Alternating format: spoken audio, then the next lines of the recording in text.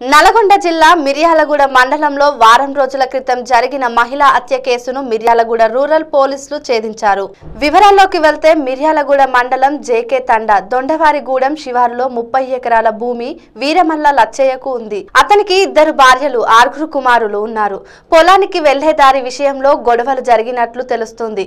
ఈ విషయం గురించి 2012లో ఇరువురికి పంచాయతీ పెద్ద మనుషుల సమక్షంలో జరిగింది. కానీ సమస్యల పరిష్కారం కాలేదు. లక్ష్మమ్మ ఒక కుమారుడు గౌతమ్ ఇతను ఆర్మీలో పనిచేస్తున్నారు. పథకం ప్రకారం లక్ష్మమ్మను ఎలాగైనా అడ్డు తొలగించి పొలం వద్ద దారిని పెంచుకోవాలని ట్రాక్టర్లతో దున్ని పెద్దగా చేస్తున్నారు.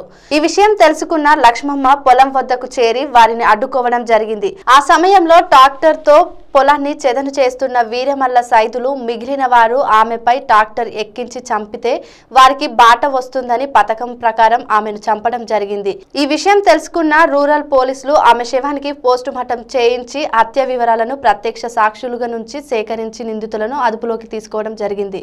ఈ కేసులో rural CI Ramesh Babu, SI Saidababu ఒక టీమ్ గా ఏర్పడి వారు హత్యకు ఉపయోగించిన వాహనాలను కూడా అదుపులోకి తీసుకొని నిందితులను రిమాండ్ కు పంపారు.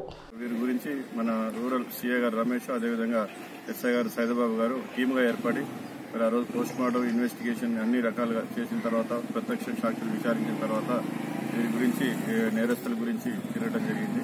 ఆ నేరస్తుల సమాచారం తీసుకుని ఈరోజు 24 తారీఖు నాడు మరి వీరి ఆధ్వర్యంలో రమేష్ రూరల్ సిఐ, అదేవిధంగా సైదబాబు ఎస్ఐ మరియు జోజీ, అదేవిధంగా రాజు ఏఎస్ఐ వీళ్ళందరూ కూడా మరి ఒక టీమ్గా ఏర్పడి ఇన్వెస్టిగేషన్ చేసి నేరస్తులను కూడా పట్టుకోవడం జరిగింది. అంతేకాకుండా వారు నేరానికి ఉపయోగించినటువంటి 3 ట్రాక్టర్లను కూడా సీజ్ చేసి ఈరోజు నేరస్తుల్ని కోర్టు ముందు హాజరుపడటం జరుగుతుంది.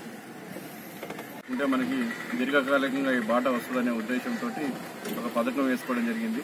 ఆ పథకం ప్రకారం వీళ్ళు 17వ తారీఖు నాడు వేసుకున్న పథకం ప్రకారం ఈ నెల 19వ తారీఖు నాడు ఉదయం క్రమంలోనే వీరమ్మ లక్ష్మమ్మ గారు అక్కడికి రావటం జరిగింది.